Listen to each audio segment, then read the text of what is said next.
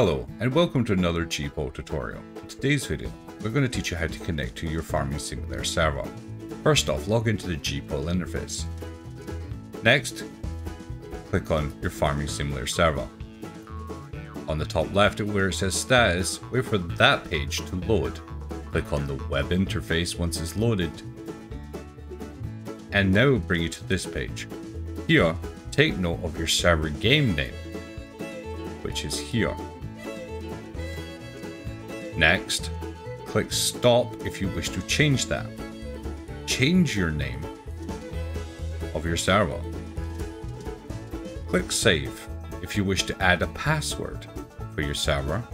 Add it there. And then click start.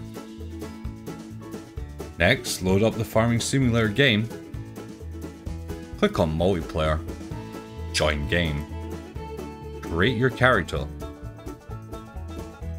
Choose where you hosted your Farming Simulator server with GPORTAL. For us, we're going to go over here. In game name, take note of the game name that you added.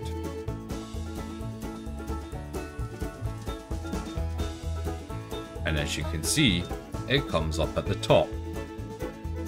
Click on it and hit start and wait for it to boot up. It should take a few seconds, depending on the amount of mods that you have. Once done, click start and you're now in game and on your server. Thank you very much for watching another GPORTAL tutorial. Have a nice day.